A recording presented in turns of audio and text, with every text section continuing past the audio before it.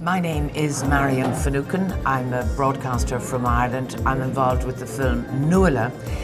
This is Patrick Farrelly, a friend, also a producer and director of Nuala the documentary. Nuala really came about because Marian is a very popular radio show host in Ireland. She was a friend of Nuala O'Faolain's, and Nuala was this extraordinary kind of Irish writer who'd written this amazing autobiography. She was this literary genius, a great documentary maker, a lifelong heterosexual until the age of 40 when she met a woman whom she lived with for 15 years. In a way, this is about reinvention, redemption, renewal, possibilities, triumph over adversity, and also the universal theme that no matter what happens, one way or another, we are all going to quit the mortal coil.